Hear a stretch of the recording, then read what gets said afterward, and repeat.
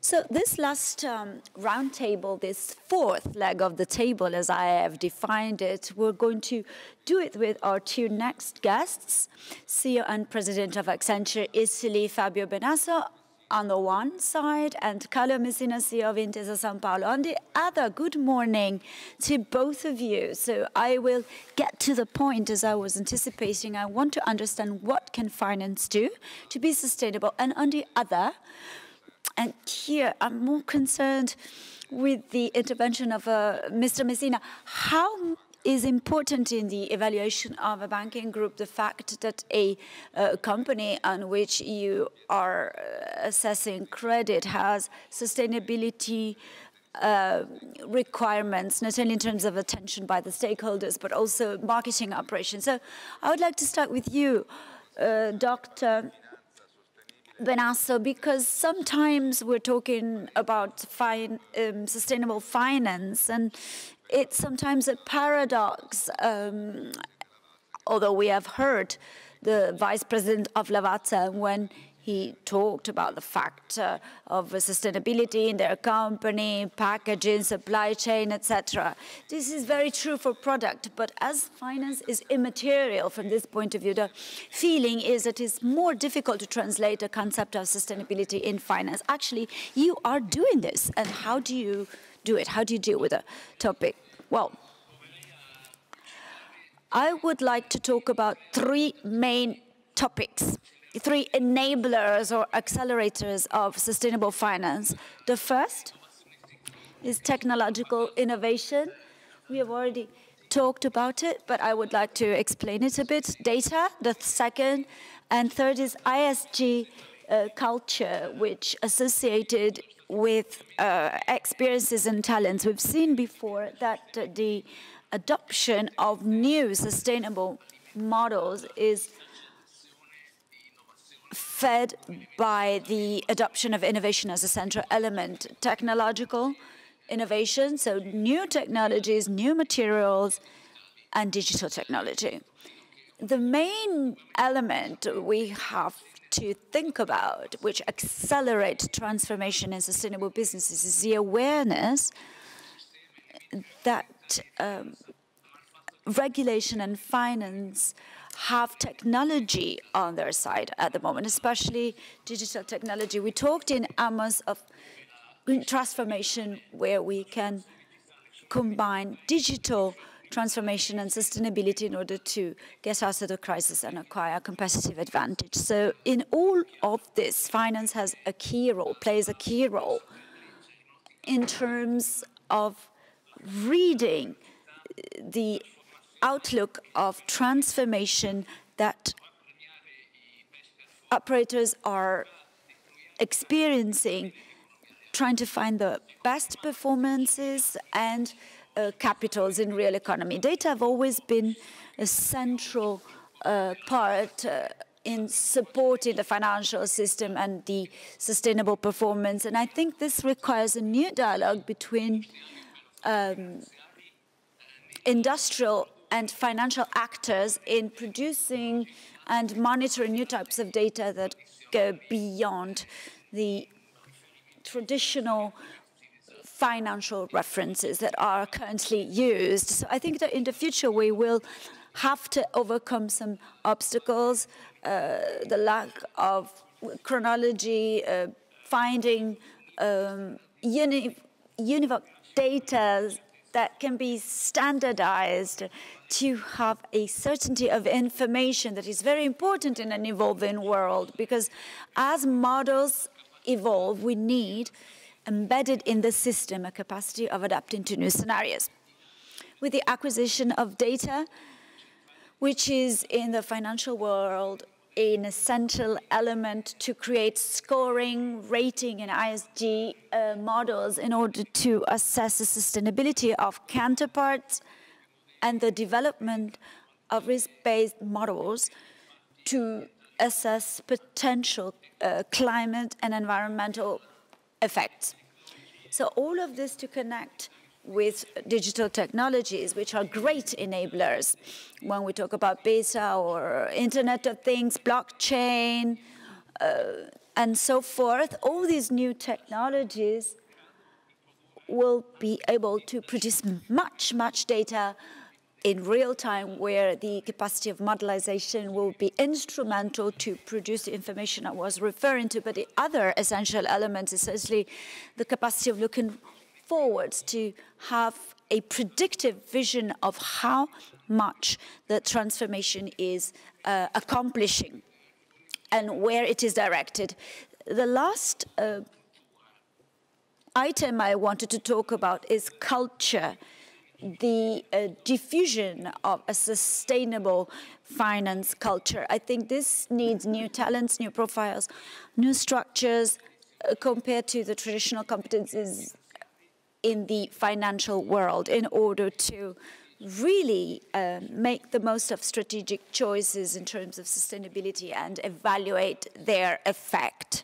So the main element here is a capacity of attract, include, and make these new competencies efficient, and create a hybrid between these new competencies and the traditional ones. So I think that this enriching the financial world will have a positive impact on employment. And I think it's going to be very important to plan and integrate companies and systems and banks and training and the education world in order to produce new talents, but also to ensure this topic of online technologies and the challenges that we will have in the following years. I'm going back to you after Dr. Benasso, because I also want to understand a bit more about your awareness of the importance. We were talking about the end client before, but I think that this really helps companies in a journey that is not mandatory, but it does have to move between economic sustainability parameters. Obviously, you have a correspondence in what is the general feeling and the public opinion. So I will go to Mr. Messina now, and then after I will ask you how important is in your credit checks to assess a company that is sustainable and that has activities that are directed to sustainability. So I would like to ask the president of Intesa Sanpaolo, what is the group doing? I know you have a lot of limitations in terms of regulations. There are costs. Of course, also the costs must be sustainable for a sustainable finance. But what are you doing as a group to increase the degree of your sustainability? Thank you. I will elaborate on the banking and creditworthiness components later on.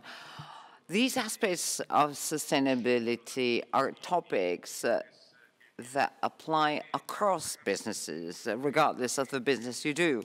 The majority of listed companies worldwide are under strong pressures by their shareholders to be more and more sustainable. They need to take an approach that considers ESG topics as important.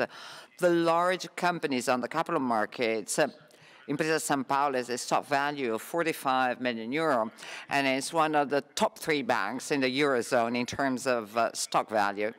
70% of our shareholders are international shareholders.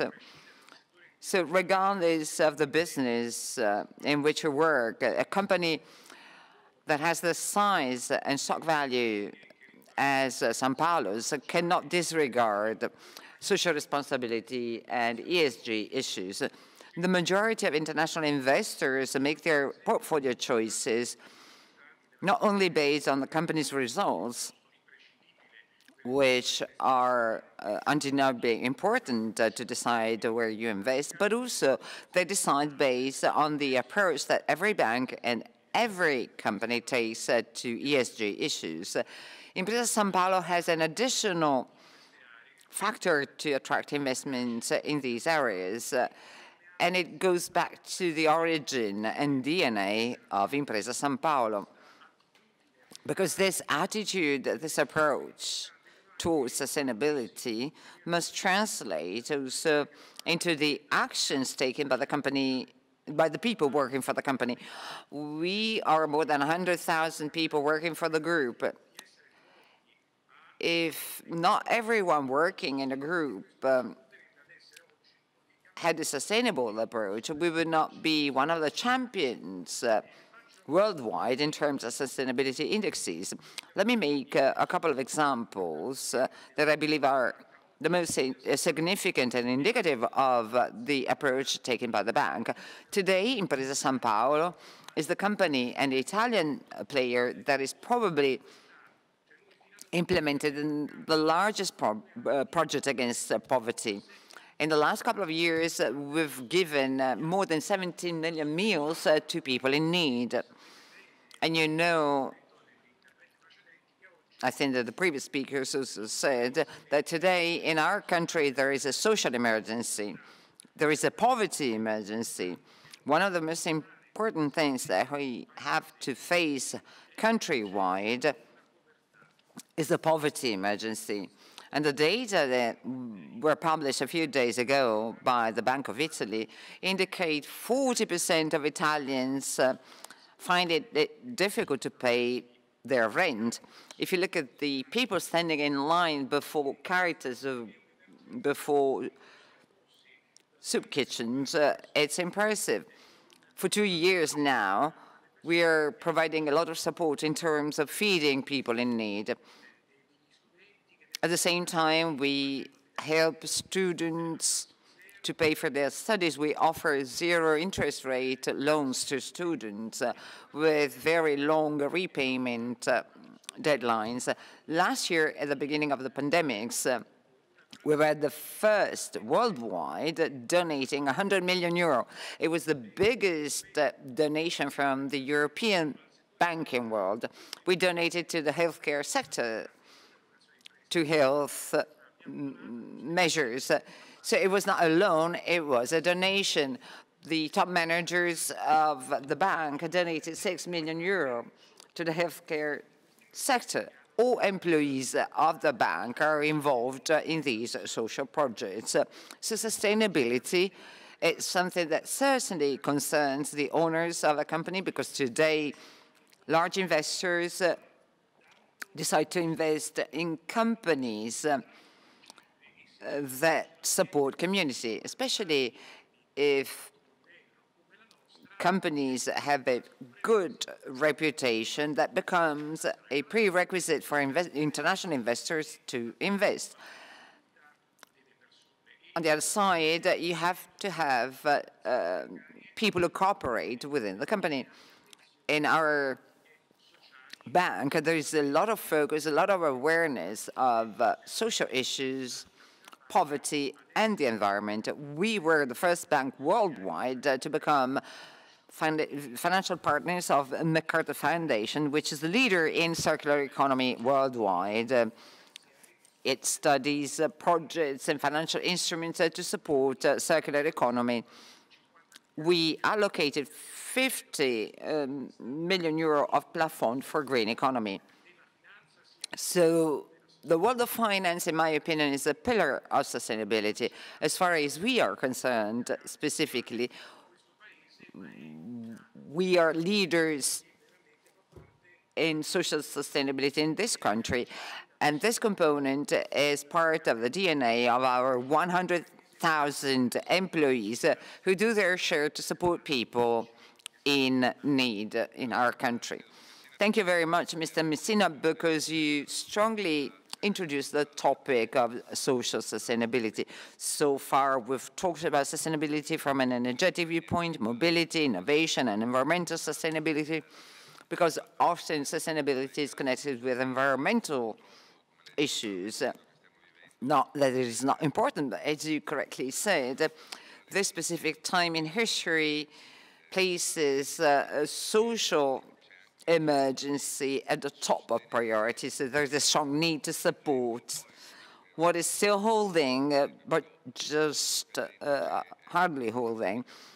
So there is an emergency brought about by the pandemics, and this is a social emergency. And you correctly referred to it. It's not a ranking, of course, but there is an objective emergency of social nature. Mr. Benasso, you do a lot of advisory activities, and your partners are companies.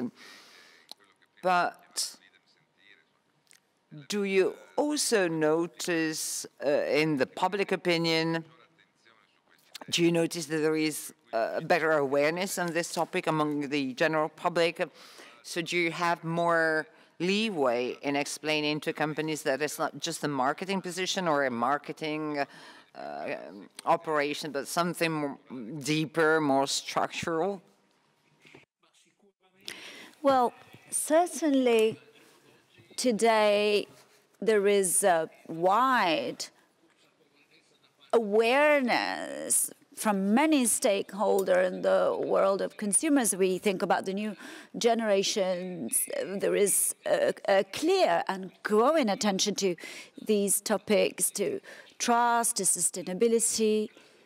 There are clusters of population that have incomes and can recognize premium prices to products and services that are indeed sustainable. So I think there are the elements that the different ecosystems are really growing this awareness. And I think this is an extraordinary theme that really brings us to an essential transformation in which companies are stimulated to change because there are new regulations that intervene in the deep transformation of these issues. And this helps you in your task or not? Because I don't know if you followed the first part of today's work. So we were thinking about the circular element as the most virtuous element. If you understand the trend and you are a consultant, you can understand the trend. But if you also have a feedback that comes from the end client and from the economic environment in which you operate, this should make things easier. Yes, certainly. I think that in the Italian outlook, there are two different scenarios. One is the large companies, the bigger companies with a lot of resources and capacities that can invest in human capabilities, in managerial capabilities to build a new future and transform their business in a sustainable business at 360 degrees. And these are the companies that really, talk about supply chain and ecosystems. And so they are front runners, and they really accompany the systemic transformation of their world, their partners, their supply chains. This is very important. This is an element that really stimulates because the large companies help the small companies to grow and adapt. We have the Italian reality here where 90% is made of SMEs. So not everyone can benefit from this type of approach, and often big clients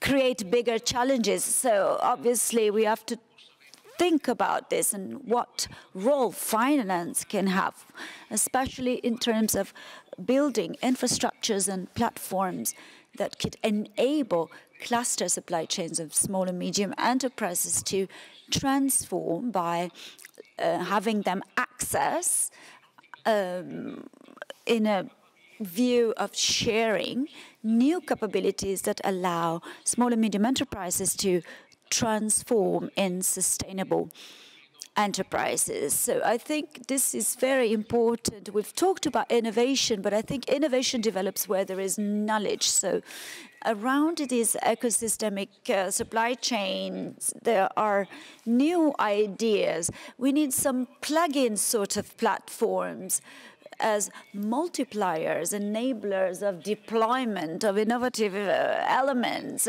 so that small companies can grow. I think this is a systemic element that is very important for Italy, especially in terms of the idea of facing the new challenges in a systemic way. So these are the large issues that are going to redesign lots of different supply chains and are going to create new things. So it's important to plan the future, to do scale investments, to create more impact. I think this is one of the challenges that the system has to tackle, and the central element is the coupling of finance and transformational terms of development that are relevant for the next few years. Mr. Messina, Dr. Benasso was saying something before, without mentioning cliches. There is a truth in the difference between large companies and small companies and the role of large groups, not only banking groups, for really the awareness of the whole supply chain. I've seen sometimes people who were quite surprised, companies that were quite surprised in understanding the connection between creditworthiness and environmental and social sustainability, because sometimes people say, yes, but the sustainability of my bank is a financial one, so return on investment, ROI, etc.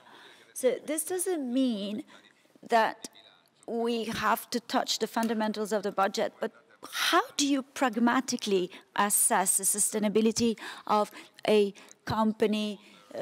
Do you go in the territory where they operate, stakeholders, CSR, environmental positions, so all the effects on the public opinion and the perception of the product itself? Is it something that is tangible? Because we were talking about intangible assets once. What kind of assessments do you do? Well, sorry, first of all, I'd like to go back to the concept that I elaborated before in terms of the attention of international investors to sustainability and ISG issues, and investments that are made. I think that a very important forward to imagine for international investors to enter company capitals is capacity of income and general cash flow.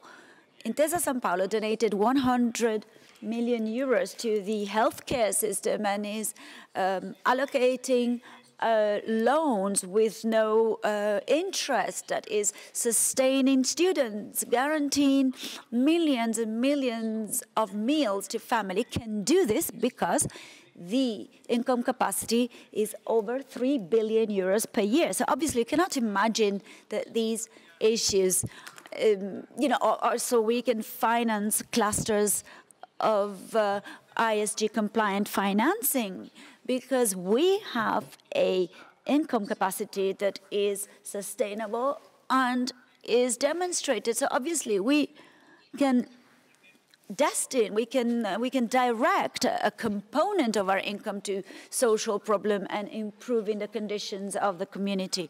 So there are sectors where by operating through investments on regeneration of technology, the world of green economy, circular economy can improve their ESG capacity. So